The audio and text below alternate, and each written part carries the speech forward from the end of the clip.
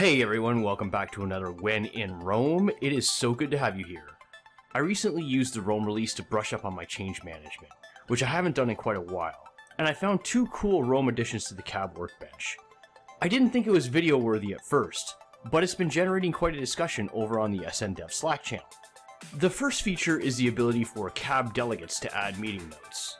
Take a look at this cab meeting. The cab manager is Kristen Mitchell, but we see that Maria Orlando is a delegate. Here I am as Maria Orlando. I go to meeting notes, edit, and I can add some notes. I click share, and those meeting notes are now shared. This is one of those things where you go, this wasn't in there since the beginning? Well, if the release notes are true, then this is actually new, and probably deserving of a finally award. The second feature is the ability to approve new standard change templates from the cab workbench. I love this feature because I always considered standard changes kind of the bread and butter of change management and a clear path to faster, more efficient organizational change. Now, as part of your cabs, perhaps even a dedicated cab, you can have sponsors and participants work together on vetting, improving, and approving new standardized changes. Just remember, the person who can approve the standard change actually has to be on the cab. It took me a bit to figure this out, but in this scenario, Kristen Mitchell cannot approve the standard change proposal, but Maria Orlando can. And if you haven't been using the change cab, you're really missing out.